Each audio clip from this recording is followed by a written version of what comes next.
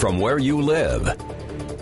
Good morning. Well, we are actually seeing nice clear conditions right now. We'll see that once the sun comes up, it's going to be a gorgeous sunrise as we really don't have any cloud cover to block that, at least so far. Temperatures to start your day off with right now in Lafayette, we're at 54 degrees, 54 down into Rossville as well, 50 degrees in Kokomo, while Rensselaer is at 52 degrees. A cool start to our day, not the coolest one we've seen. And as we warm up, it's actually going to end up being a really nice day once again.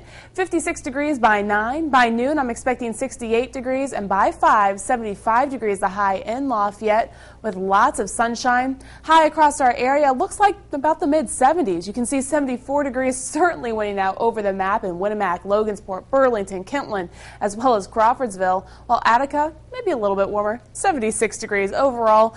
You get the point, mid-70s for your highs today.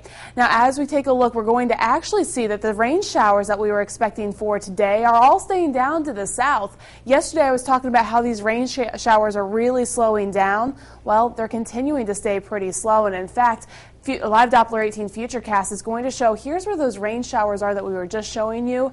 Take a look at how those work. They're actually going to stay to the south, dissipate a little bit, but what's going to happen is we're still going to see that moisture.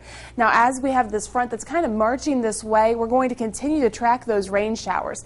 Saturday morning, you'll notice that they're very close to our area, and by Saturday afternoon, it looks like they're going to start to move in across our area. They're going to stick around through the evening hours as well. Some of those could be pretty heavy as well.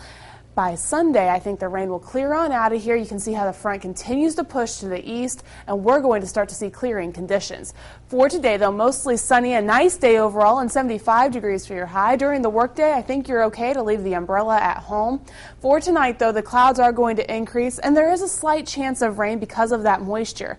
I think most outdoor plans should be okay, but you may want to grab your umbrella just in case. I'm keeping the rain chance at about a 20 to 30% chance of rain. 59 your low. Saturday, the rain chances shoot on up. 73 degrees for your high on Saturday. Taking a look at the rest of your 7-day forecast, you will notice that we're expecting to see everything clear out during your day on Sunday. By Monday, it looks like we're going to see partly cloudy conditions as well. And then as we go into Tuesday, more sunshine. Mid to late next week, another cold front pushes through, giving us another chance of rain. But